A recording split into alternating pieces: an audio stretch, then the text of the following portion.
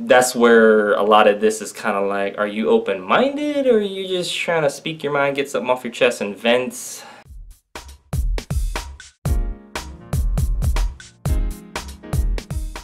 Essential oils for dogs? Well, I think this woman knows best. I don't know where to touch my face. But anyways, I'm going to cover a comment that was left on one of my videos. Link will be in the description below. And I'm just going to read it off and then go from there. Okay, so here we go. She says, "No, you do not pet your cats or dogs after using essential oils. Cats tend to lick themselves when they are grooming and will ingest the essential oils somehow. Cats do not have liver enzymes like humans do, making it difficult for them to metabolize eseential oils," is spelled with a E-S-E-E-N-T-I-A-L.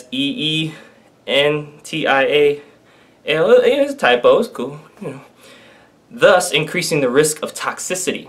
I've read her claims on Doterra's website, but I see no facts or evidence to what she is claiming." It was a veterinarian that I had referenced in the videos I was doing.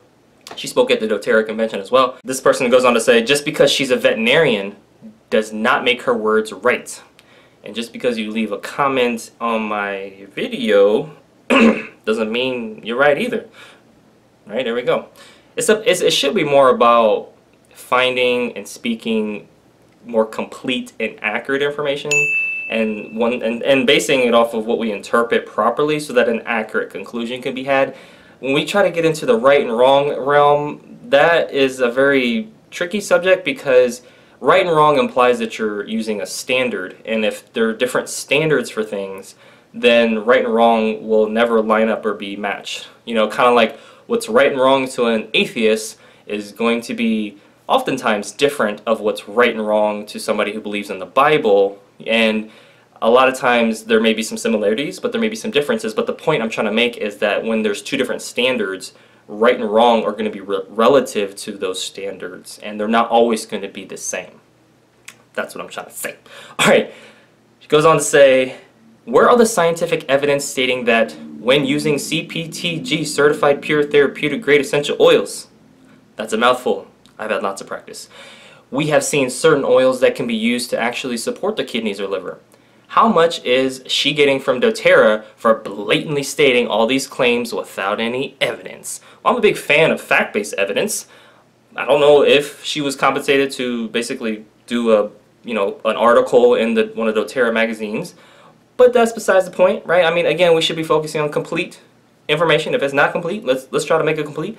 Accurate. If it's not accurate, let's try to get the facts. Make it accurate, the pros and the cons from each side. And that's like 4 data points there.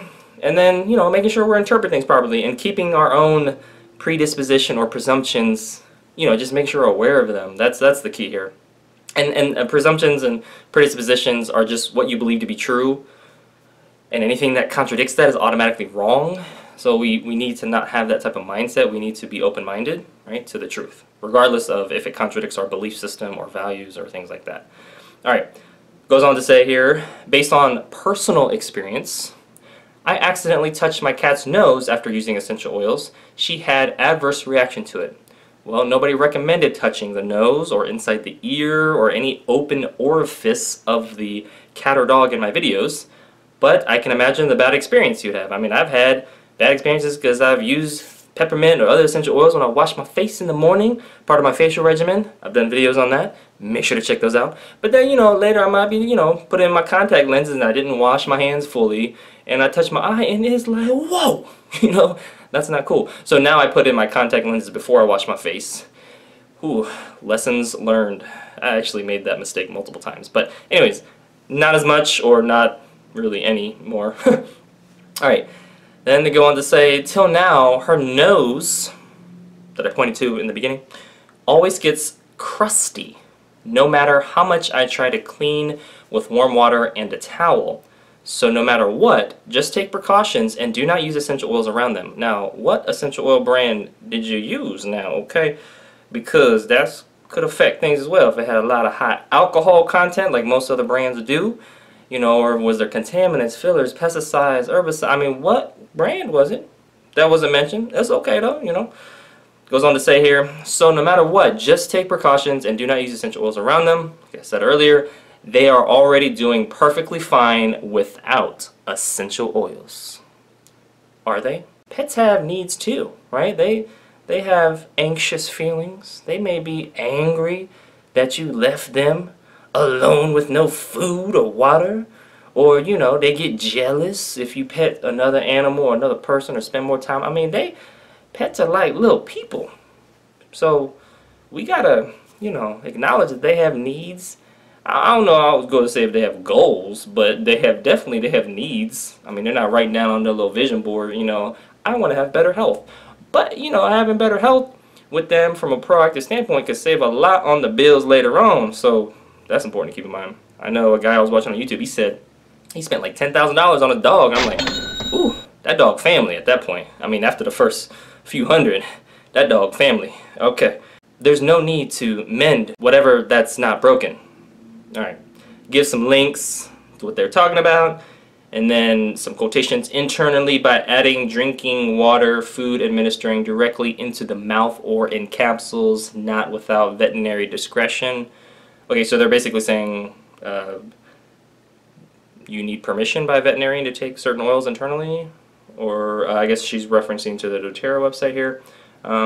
All caps, seriously, question mark, question mark, how is this even okay? Animals can't talk unlike humans. How can you confirm that they're okay with this? Well, again, it depends on what their health priority is, number one, and it also depends how you're applying it, where you're applying it, is there dilution, the frequency of it, how much you use. I mean, there's a lot of factors. I talked about that in the video series, so this person was just kind of cherry picking and being like, see, this is what's wrong with your video. And I'm like, see, there's more videos and other sources, and it's important to try to be more objective and less triggered. But I can understand why. Because you had a little nose incident with your cat, and now everything's wrong with essential oils. Okay, I get it. Baby out with the bathwater, or oil out with the cat. Okay. Lastly, they say there's not enough scientific evidence to say that it is safe for them to consume essential oils, and this is only coming from Doterra. I don't see any other essential oil companies claiming such thing. Horrifying. Well, there's tons of information on PubMed. If you literally just Google PubMed and you type in essential oils once you get there, and you start typing in maybe like cats and essential oils or dogs and essential oils or essential oils, you're going to find tons of information. There's also, I'll have another link here down below in the description area, which will be another resource that Doterra does provide about the aromatic science and the facts around the effectiveness of essential oils. Now this person's saying, well, what about with pets and cats and dogs?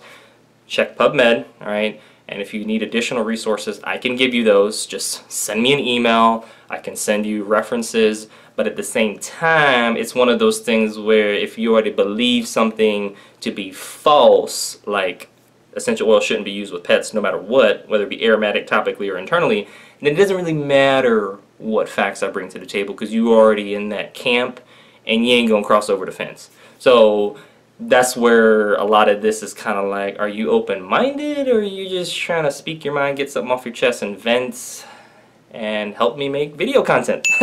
But at the same time, you know, address whatever they're talking about. You know, I try to make sure that, you know, that's why I do these videos, is so that people are feeling heard and understood, even though I may not be agreeing with everything they say, and people don't agree with everything I say. I mean, if we agreed on everything, then we'd be the same person. Okay, and that's just not possible.